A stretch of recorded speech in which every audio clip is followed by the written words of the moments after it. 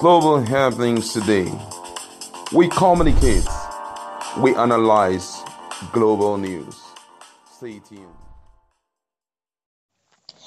Hello, beautiful people. Welcome to Global Happenings today. Peter will be here, Peter will be there, Peter will be everywhere. And everybody's wondering what started like a huge joke, some sort of child's play, has become something of reality. Like Abati would say, a renowned journalist, he said that from all indication, the opposition parties and political parties, are fretting over the latest and the newest popularity of Peter Obi that is almost being sustained all around social media handles by the Nigerian youth. Well, it looks like that's not going to be all, as even politicians, political elite, are now beginning to see the synergy and the energy emanating from the Nigerian youth. It has never been seen anywhere else in a very long time. The only one that was so very similar, we just hope that from what the politicians are hoping and praying for, that it shouldn't get to that level of hashtag NSAS, where the youth came in synergy in one voice to do the needful, and they're now already begging the Nigerian youth to please mellow down, tempo down, and do this. Well, you're going to get reactions from Nigerian youth. Honestly, it's like they have decided that it's going to be between them and, of course, the politically exposed. That's if, of course, the political exposed does not do what we call the divide and rule mechanism that usually works whenever this synergy comes to a particular level.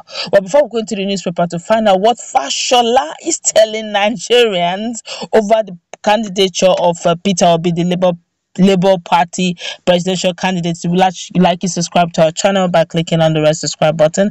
Beside it, you see a bell notification icon. Please go ahead, click on it to get notified as soon as we update our channel on YouTube.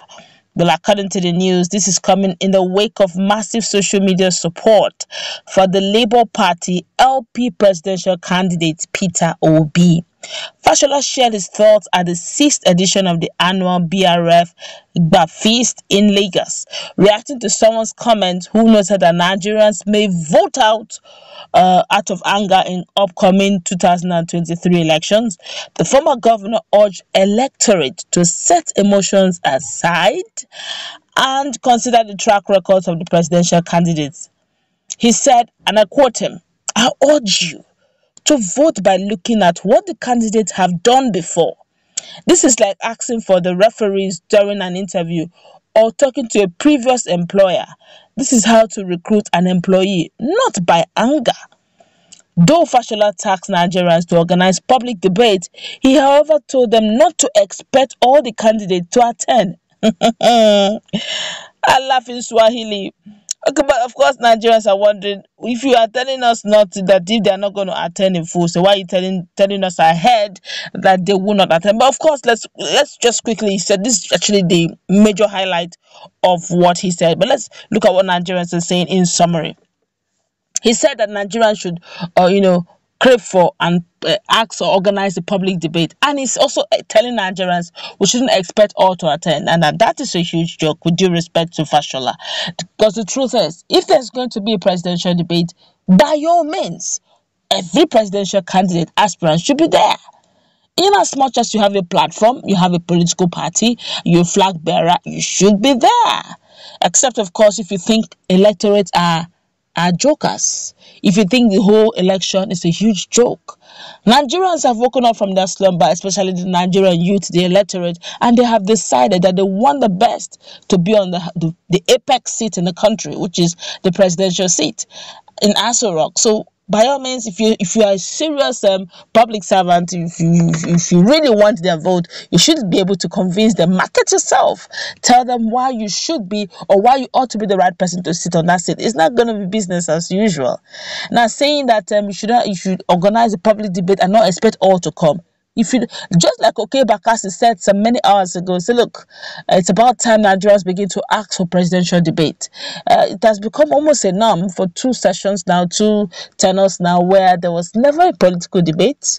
Okay, there was none whatsoever, no presidential debate. We just signed in. The last one that was held, I think it was between Osibajo and Peter Obi, where they started calling him Obi China or something. But we don't want vice presidential debate. We want presidential debate. We want to hear from the horse's mouth, because they are the one that's going to run the affairs of the country. Look at what happened. With due respect to the administration here, who spoke to Nigerians were actually Osibajo, but who ruled was actually Buhari. President Muhammad Buhari ruled, but Osibanjo spoke during the presidential the debate. So if it was the other way around, maybe Nigerians would have known a bit more better. All right, would have probably known the mindset and the thought pattern of the president. And Nigerians don't want to make the same mistake they made so many years ago. They want a different thing. So if you feel just like Bakasi said if the delegates are good enough for you to canvass for their vote and you had a talk with them, the Nigerians and Nigerian electorates also deserve to have a prep talk. They deserve to be spoken to. They also want to hear your views, your pattern, how it's going to be done. And I feel that when that debate is going to take place, it should be made public and there should be calling in. So Nigerians can ask questions as I want you, and it should be uncensored live. Okay, live debate. So many Nigerians have been asking for, should I call impossible tasks like they want the likes of the APC flag bearer to mention the 36 states in the country unaided, unhelped. I don't know how that's possible. One of them asked one of the most he may look insignificant, but he was so sure of himself. He said, look, if Bola Ahmed Tinubu can do that for him, he's going to canvass for vote for him. He said, look, you should count from 1 to 100, 1 to 100, standing, not squatting, not bending. Just standing. It's as if you're asking for future impossible things, but then who knows, anything can happen. But of course, he's Fashola is telling Nigerians not to vote in anger, that we should look at the antecedent and pedigree of this as aspirants and judge them. Okay, let's just pick them one after the other based on their antecedent. Now he's saying that we should not vote them with emotions. Okay, let us look at the antecedent of Peter Obi. He was the two-time governor of Anambra State, correct me if I'm wrong, and he did well.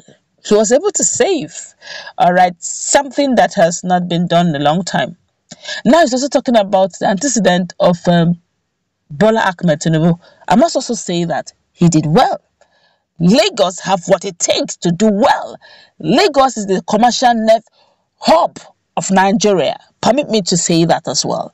All the parastatals, their headquarters are located in Lagos. You can get your taxes free cost unhindered because they're all located there. The seaport, you name it. Taxes alone can make you rich.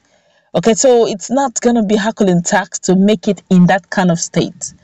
Okay, so that's just giving him highlight. Now, but then again, if you're looking at that, looking at also his present age, all Nigerians saw it when he was holding the APC flag. He was practically shaking. This is a man that he literally made the mistake saying that all people should go and revalidate and also re-register their expired voters card. It took INEC intervention to correct that, which he later did.